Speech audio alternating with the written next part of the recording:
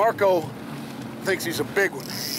I haven't seen enough of him other than what he exposed during his jumps to make that qualification yet, but from the feel of him, I'm going to agree with the captain. He's a big fish. All right, now I'm starting to take up a little line. He's right at the back of the boat. He's still down deep, though. I still got to winch him up. Get a couple more cranks on, and then pull. Couple more cranks. All right.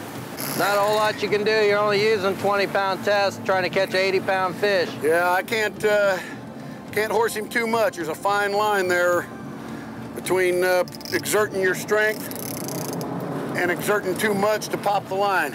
All right. Well, it's a test of wills at this point. But you know what? I don't think this is a fish. I think it's a Buick. He's right here at the back of the boat. He's got to give up. I don't see him yet, though. He's got to give up soon. Come on, baby, come on. We'll turn you loose when we're done. I promise. What a powerful fish. All right, she's close now. You know what? This fish isn't that far away. If it would just give up. If it would quit, I'd put the reel or put the line on the reel in a hurry.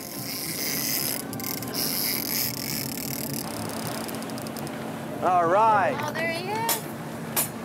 Okay, get back there for your photo, Buck.